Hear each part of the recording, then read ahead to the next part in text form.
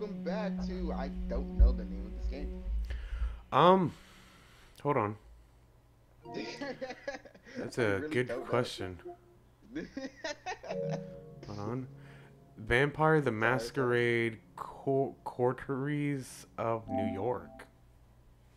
You just call it Vampire Masquerade. That's Yeah, too sure, long. yeah. Yeah, welcome back to Vampire Masquerade, everybody. We are in a. Oh, I just finished having some nourishing blood, Oh, yeah, yeah, that's and true. we're still stuck in this room Yeah.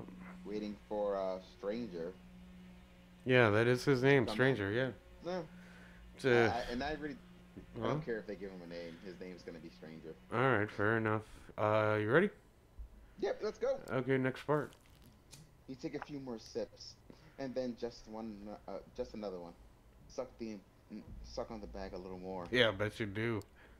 Eventually, you find that you empty it entirely.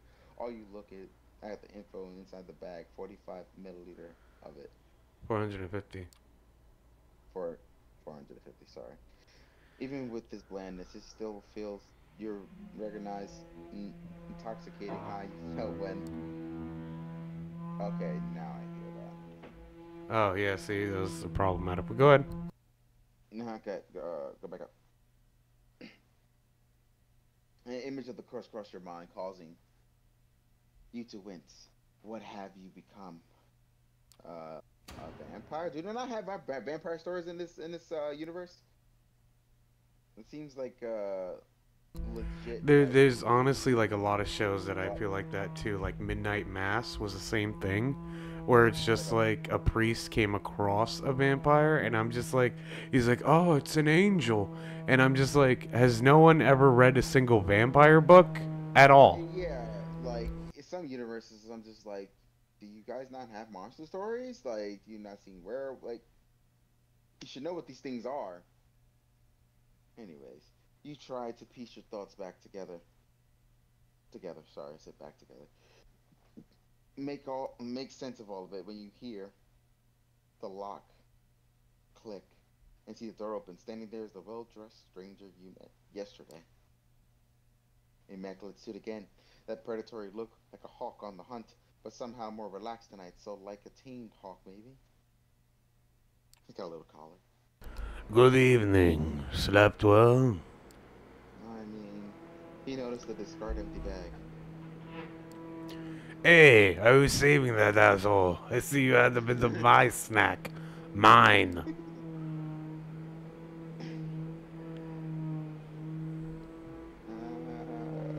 Yeah, you got any more? I did. Got any more? Oh, sorry, wrong voice. No, and don't expect any sustenance to be this easy to find the next time. Come on, we've got places to be. Get in the car! Or as I like to call it, All the Katie Mobile. right. She's just perfect.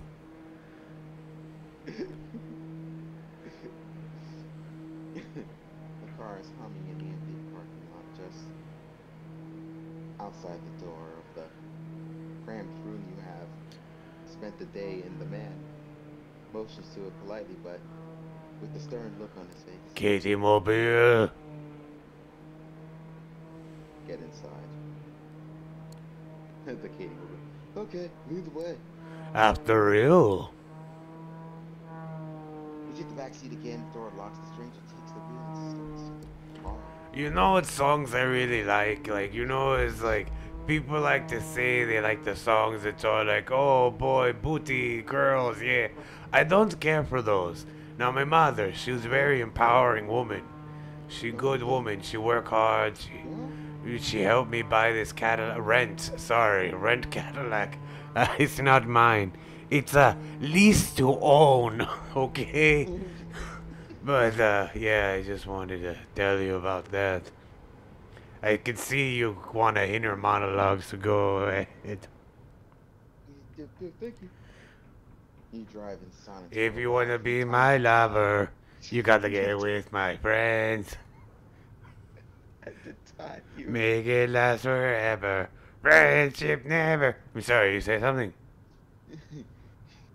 you keep trying to catch a glimpse. You keep catch glimpses of the familiar street or landmarks throughout the blackened windows. But it's a little, but it's of little use. The car is also soundproof, so all you can hear is a bit of traffic humming in the car's engine. The driver doesn't say anything; it seems to focus on the road. You check the door Don't handle. know how to Yeah, the do door this. is locked. So here's a story from A to Z. You wanna get with me? You gotta listen carefully. We got them in the place who likes it in your face. You got G like MC who likes it on a whoa, easy V. Doesn't come for free. She's a real lady. And as for me, ha, you'll see. So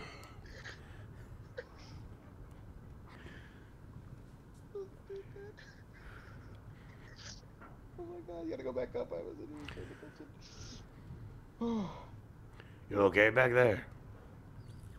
You didn't have time to think about it before, but you. Down? Come on. Realize now that you're hungry. No, not exactly. It's like a rumble. It's not a rumbling stomach that grabs your attention. It's a need to start somewhere in your abdomen, spread to your chest, throat, and back of your head. You try to extract some information out of the man behind the wheel, but you realize you prefer to bask in the afterglow of your last meal. You wouldn't have experienced it, but you spend the rest of the trip lost in your thoughts. A lot of them concern blood. It takes you another 20 or so minutes to get to your destination. Where have all the good men gone, and where are all the gods? Where's the streetwise Hercules to fight the rising odds? Isn't Sophie, there a white knight upon a fiery steed? Late at night I toss and turn, sing with me, and I dream of what I need. Come on, idiot, I need a hero. hero. I'm holding out for a hero to the morning light. Wait, you know exactly where you are. The nice looking torso you're building as a logo. How are you You inside my immediately head? recognize. How are you inside my head? Ah, what? Oh, sorry. Got really into the music, you know. Oh, okay. The art hole, an avid gallery, grade gallery, used to hold that collection of baggage, vice, viscera, and body parts by, you can't quite remember the guy's name. He's Brazilian, you think? Fabio something or other? Fabio? That's my cousin. Oh. After me, no sudden movements, please. Ugh.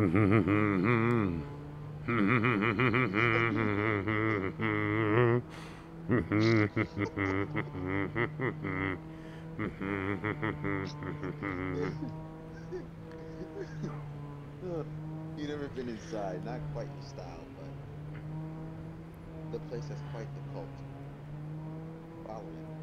You keep racking your brain for more facts, hoping they'll help you with whatever you got into. Two large men in suits flank the door at the gallery Greg, on Gary, both sides, and then your companion nods as they approach. Prompted by the stranger who guides you, you walk inside. get in. Great guy, Gary. How's the wife and kids? Not good? Still dead? Yes, I know. Great joke. The gallery is full, which is unusual at this hour to say,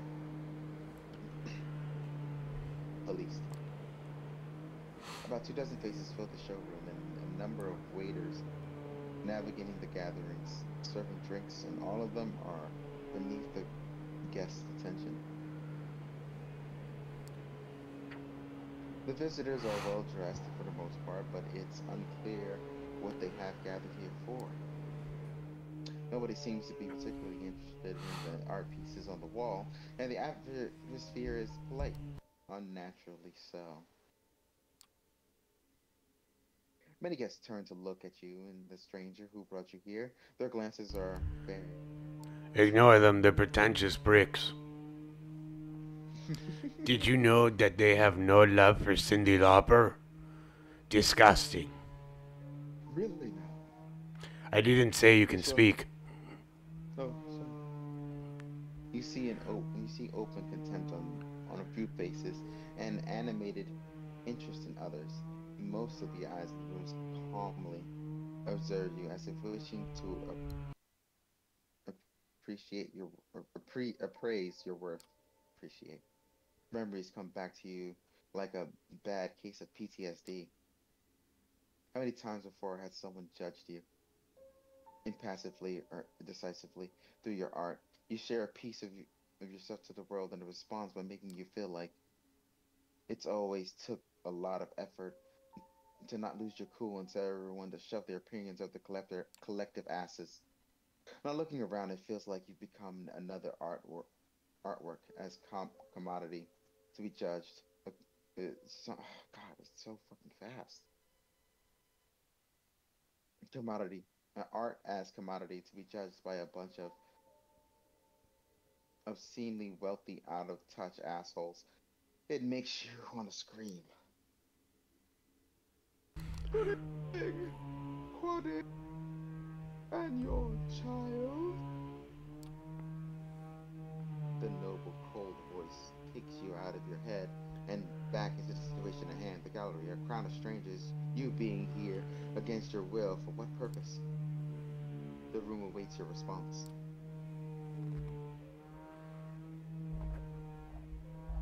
Good evening, miss. Good evening, miss. You are addressing the Prince of New York City, Helene Panhard, child of Michaela. Oh, thank you, Sharif. My sheriff. Oh, thank you, my sheriff. But I am capable of introducing. You are not!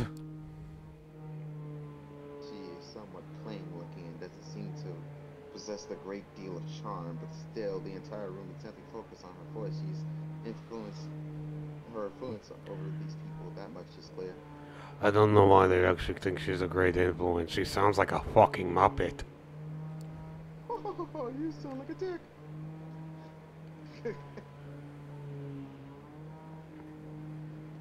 wake up.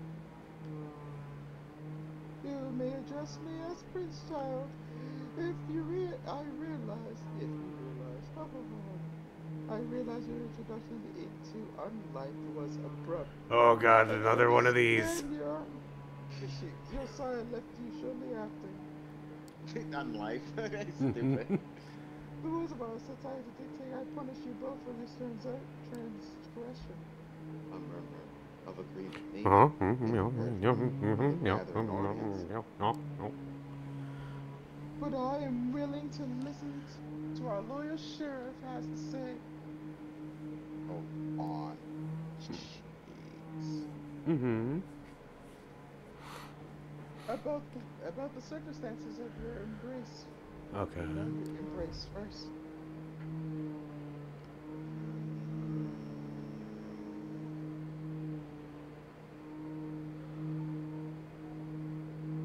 I'm willing to realize your share about the circumstances of your embrace first. I don't understand. Maybe? Wait, I'm confused. What do you say?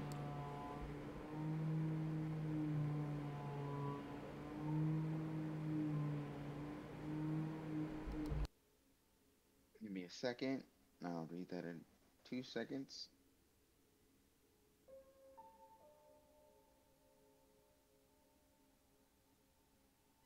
I come home, morning light. My mother says, when you gonna get your life right? Oh, mama dear, we're not the fortunate ones. And girls, they wanna have fun. Oh, girls just wanna have fun. Sorry about that. The phone rings. In the middle of the night, my father yells, "What you All right, gonna buddy. do with your life?" Huh? Oh, okay. I think it shall all become clear momentarily.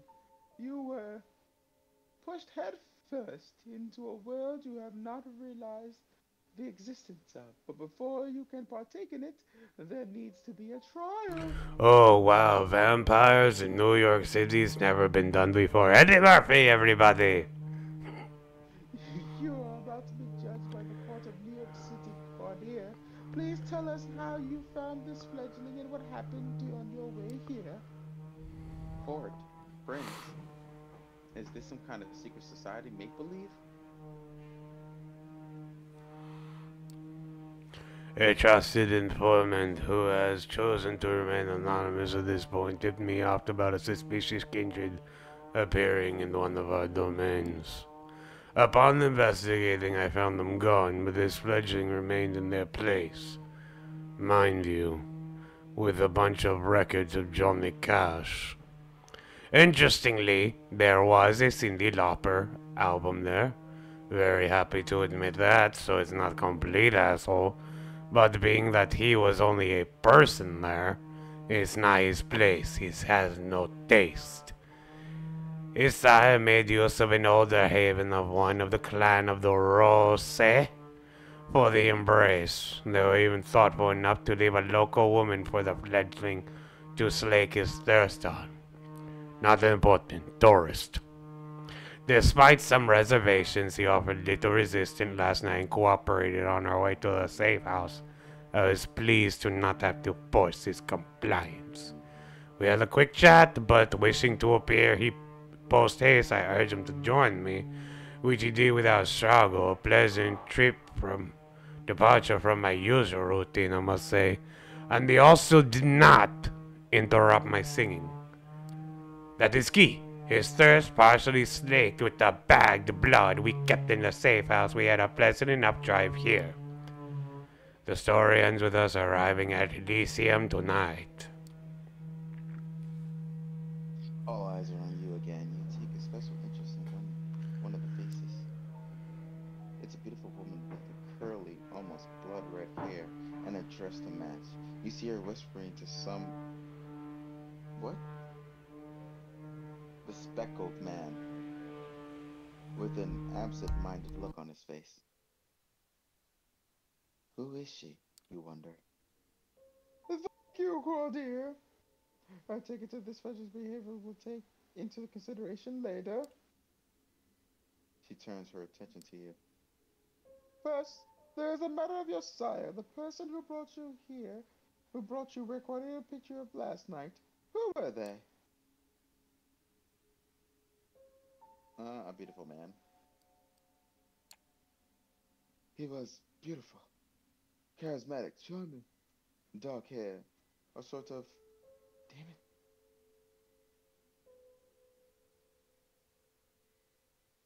a sort of artistic mess. Had an accent I couldn't recognize. He took notice to my art. Bought a piece, in fact. I wanted to meet him again. I want to meet him again. The last sentence came out almost involuntarily. He made me feel ashamed, sounding like a sappy puppy, whimpering after there. Yes, you do want to meet the man again. It's an urge deeper than you ever felt. Maybe even love? No, it's not. He was like a 4 out of a 10. I don't know what this guy's going on about. Like, he's kind of depressing. No, it's idiotic. He would never introduce himself to you. He used you. That asshole just plain used you. For what? Up, here we go, lifetime. Yep. Oh, Cordelia, does that sound familiar? No, it does not, or at least not familiar enough. I'll continue the search after we're done here. Now, excuse me. I must listen to my jams. That's you. He brought my painting. You can track him. The guy, he brought my painting at the gallery, didn't pay in cash. I think Maybe you could track him that way? Ladies and gentlemen, the one idiot that thinks people can't false identify things, especially in the wondrous world of vampirism. Oh, did your outlook on him change all of a sudden, huh? Huh? Miss, did you bump him up from a 4 to a 6? He smirks, seemingly enjoying your misery. It's like, oh, look at this guy. He's got a credit card, not a debit card. So you're gonna bump him on that. Personal jabs aside, thank you for that observation. I will investigate this later. What shall I do with the fledgling, my prince? What is your recommendation, my sheriff? Ah, force him to sing Katy Perry on karaoke. Sober. Then and only then will I allow him to exist in this mortal play. The traditions are clear. Thou shalt only sire another with the permission of thine elder. If thou createst, why did we talk like this? Another without thine elders, leave both thou and I. Progeny shall be slain. I am ready to fulfill my duty. Stay your hand for just a moment longer, Cordia. It is. I wish to consult my counsel on this. Make sure everyone is it. Can you make up your mind though? I don't mean to be that guy, but is it Kadir? Are you gonna call me Sheriff? I like Sheriff. I get to feel like Clint Eastwood. He's pretty cool. Okay, okay. Of course. I'll call you sheriff from now on. He seems strangely relieved. The prince leaves the main showroom, and a handful of people follow her out. You're about to ask this quad sheriff. Thank you. All the go back up.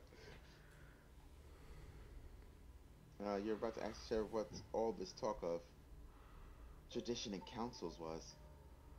When the red-haired woman approaches the two of you. Sophie. Sheriff. I was wondering if I could have another word with you, fledgling. Well, I mean, you gotta think about how old they are. What for? Come on. See, she's lowering her voice even more. I gotta lower it another octave.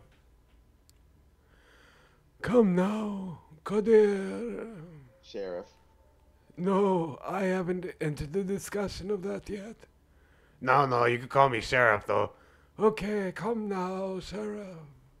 We shall know what the verdict is going to be. Let me speak to them. You might not have to stain your hands tonight after all. Her words grab your attention. His face is hard to read. Did you ever do voice acting for like Harry Potter? You know that one that they say cannot be named? Like you sound like you could do something with him. What do you mean, Sheriff? Just do me a favor. Can you say the boy who lived? The boy who lived. That's it. I'll go get my sword. I didn't even read the other thing. It's okay. It's not important. Like most of the inner monologues, it's not important. I know, but whatever. He steps out of the room the way he came, and you are left in the showroom with the woman in the red dress. She takes you to the side. Your eyes remain around the guests follow you. Sorry. Well then, Fledgling, you are in quite the pickle. It's not my fault.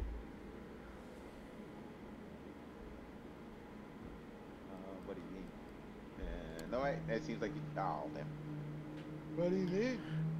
I still don't understand what my crime is here.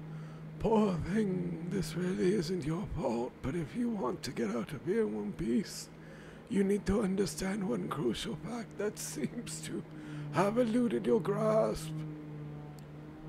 Last night you became a vampire. Dun, dun, dun. Wait, what? Oh yes, I am well aware of how ridiculous that sounds. It's the reason why we have the nice words of kindred being embraced, having a sire. The fact remains, It's gonna hurt your voice like that. the beings called vampires, you're looking at them. They're us. Glance around. Some of occasionally looking at you, communicating in hushed tones. Patrons are pale, real pale, most holding glasses of wine. No, not wine. That's not the right thickness, and not the right color either. They're trying to come up with you're trying to come up with something sensible that say, but you're drawing a blank. It makes a morbid kind of sense. You drank blood last night, there is no denying it, and your breathing has not returned, your heart remains still. A vampire. Two voices in your head start battling for supremacy. One of them, slowly beginning to put everything that happened since yesterday together, comes into conclusion that no matter how insane it might seem, nothing but what she says makes sense. Jeez. The other voice just keeps saying, "What the fuck? What the fuck?" on repeat. That's stupid, dude. You're a Your vampire. surprise is often how it plays out by design. Quadir, sorry, Sheriff. Sheriff. Sheriff, you are so right. Sheriff, deliberately keeping you in the dark enough. We do nothing, you'll be cut down as sure as day follows night. But I'm here to offer you a chance, a way out, under one condition. I will take you under my wing if you're lucky. The prince will be in a good mood tonight, and your deference to Sheriff will... hold on. To Sheriff will work in your favor. She might agree to this, but only if you swear fealty to me. Your first job's gonna be to find my voice box. I gotta wait, it went too fast. I'm not 5,000 years old anymore. I'm not making this offer lightly as your patron. I take responsibility for you. Your actions will reflect on me. And if they reflect negatively, well, I will make sure you face the consequences. What happens if I agree? Suppose I say yes. What happens then? Then you're under my wing, dumbass. It's so stupid, like, so stupid. You survive, hopefully, obviously, or not, depending on the prince's whim. I'm giving you a chance, not a guarantee. You know, you can't really give those anymore or else you get sued. You know, I mean, you'd be dead, but someone can still sue. But if you take me as your patron, I'll be your guide in this new reality and you will assist me. Like a Childe would be with the sire, you know. Steps and hushed voices that we heard from the side of the room. He sees the prince and her counselor return the room. Sheriff appears downstairs as well and starts walking towards you. When you hear the verdict has to be spared, I will intervene. Remember my condition? She flashes a heart-melting smile towards Sheriff, who does not smile back. The sheriff's immaculate suit is now complimented. Was that complimented? Yeah, Yes. complimented by a curved, oriented-looking metal scabbard fastened with the colored sash around his waist. It would look vaguely ridiculous if it wasn't surprisingly intimidating first and foremost. Sheriff takes his place next to you and observes as the prince takes center stage. Loyal kindred.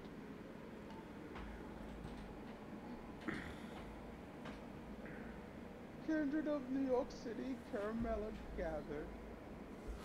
Here tonight, I have made my decision regarding this fledgling.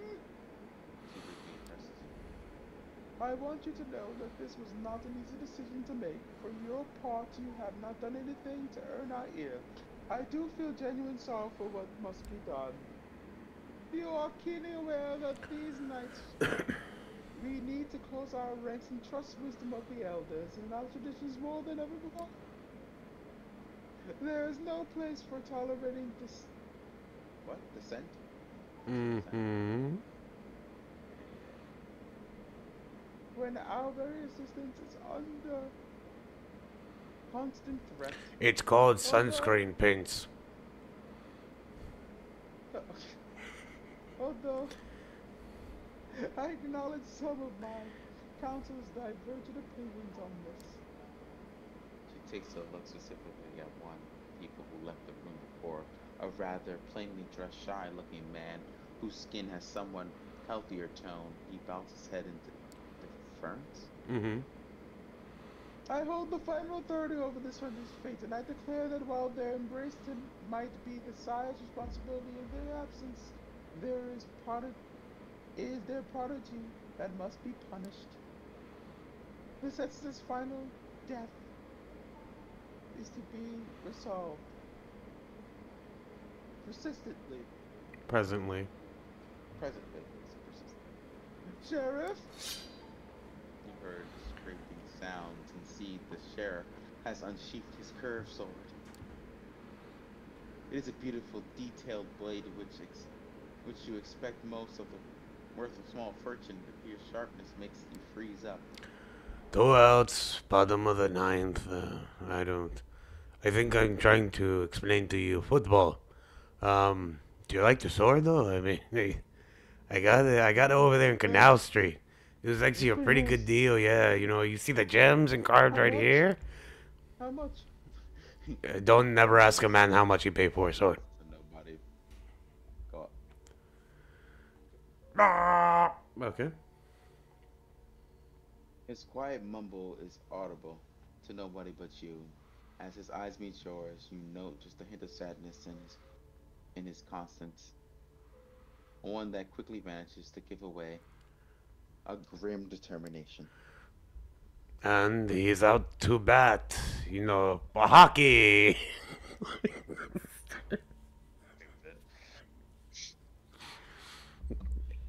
Go play some hockey with Randy Moss.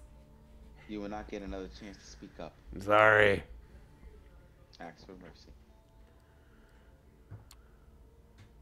You make your choice. I don't want to die. Spare me, please. Prince, if I may ask to stay the sheriff's hand for a while longer.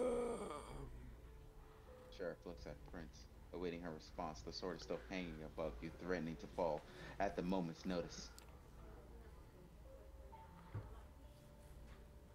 Is there something